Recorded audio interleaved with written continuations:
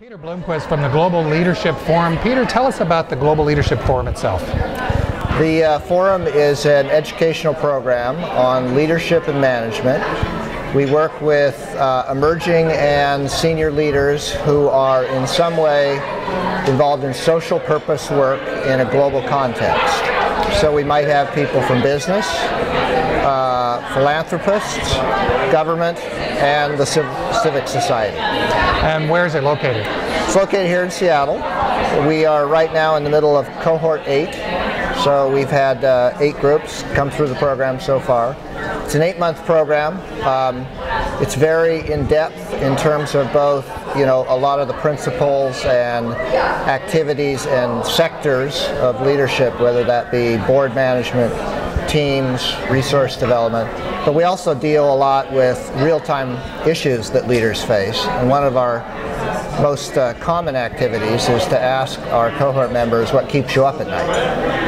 And then we sort of, as a community of colleagues, of peers, we work together on the issue, on reframing the issue, and on seeking solutions. Is there a common answer? There is not a common answer. There are common problems. What are the common problems that you find? I think that oftentimes there are issues related to a lot of the real most difficult issues come down to people and relationships, whether it's between staff and board, whether it's between a team, teams working well together. That's a big problem that most people face. The second problem is resource development.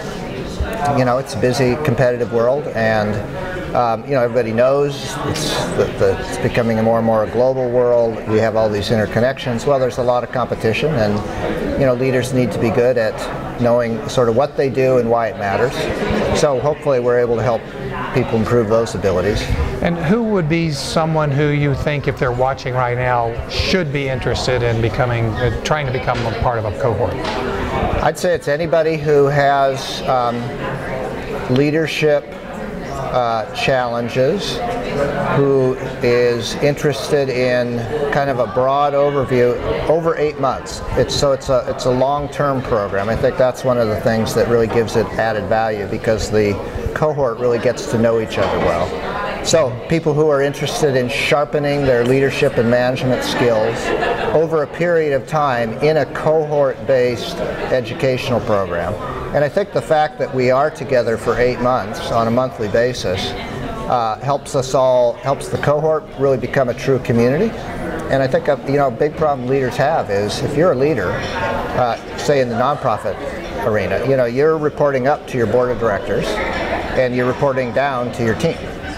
But who do you talk to when you have a big problem? And it's really, really hard. It's really difficult. It's really perplexing. It's very difficult. Leadership can be a lonely place. So we hope that our program provides a community, a cohort, a group of peers who can work together and support each other.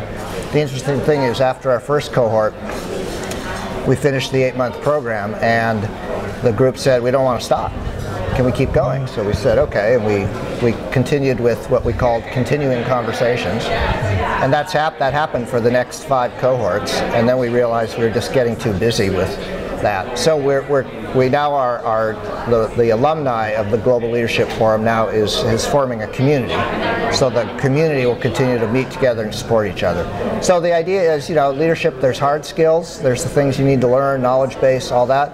And then there's the softer skills. How do you actually make things happen? How do you understand people, relate to them, understand and motivate them?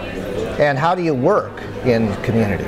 I think that's an opportunity a lot of leaders don't have, which is to work with a close, trusted circle of colleagues on some of their deepest, toughest challenges. What makes it global? The nature of the work that our cohort members are doing. So most of the time that means, say if it's Starbucks, say here in Seattle, it's Starbucks people who are working on their overseas corporate social responsibility initiatives. For NGOs, for nonprofit organizations, similar. Although there's also a lot of global that comes here, comes home, is local. We've got refugee communities, immigrant communities in the Seattle area, in our community. In education, is both a local and a global function. So there's different ways, I guess, that people have a global piece to their work, but that is the sort of the defining. Two more quick questions. Number one, I walk out of there after 8 months. What do I expect from myself? I would hope that you would expect from yourself that you've learned some or refreshed some skills, and you have some specific plans on how to deal with some of the issues and problems that you have as a leader, or opportunities.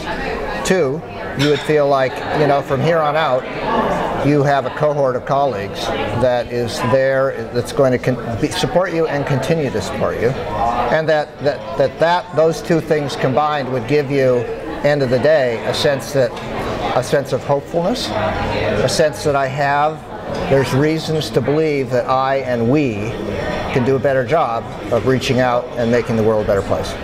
And then finally, if people want to know more, what do they do?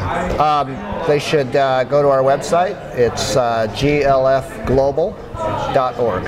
Fantastic. Peter, thank you very much. Thank you. Rainmaker believes we can change